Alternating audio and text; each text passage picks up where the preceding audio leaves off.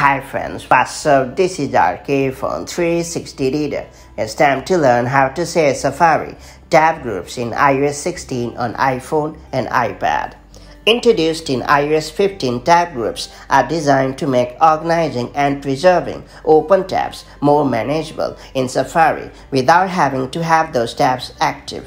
In a tab group, you can easily collect and save related tabs, whether the web pages are being used to help you plan a trip or to work on a project. And in iOS 16, you can even share those tabs with colleagues, friends, and family, thereby allowing multiple people to contribute links and work together. That all being said, it's time to find out how to share Safari tab groups on iPhone and iPad the quick way.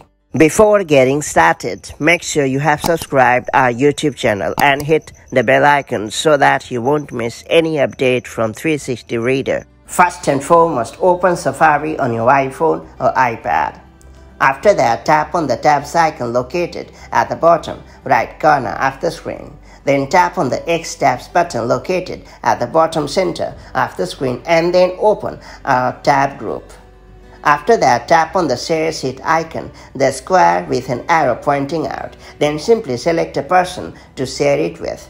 Once you have sent an invite using messages, you can see who has access to the tab group by tapping the user profile icon in the top right corner of the tab browser interface. That's pretty much done. You can follow the same steps to share more Safari tab groups on your iPhone or iPad. If you found this video helpful, do like and share it, and I'll see you in the next video with more such handy tips and tricks. Till then, stay safe and have a great time. Bye-bye.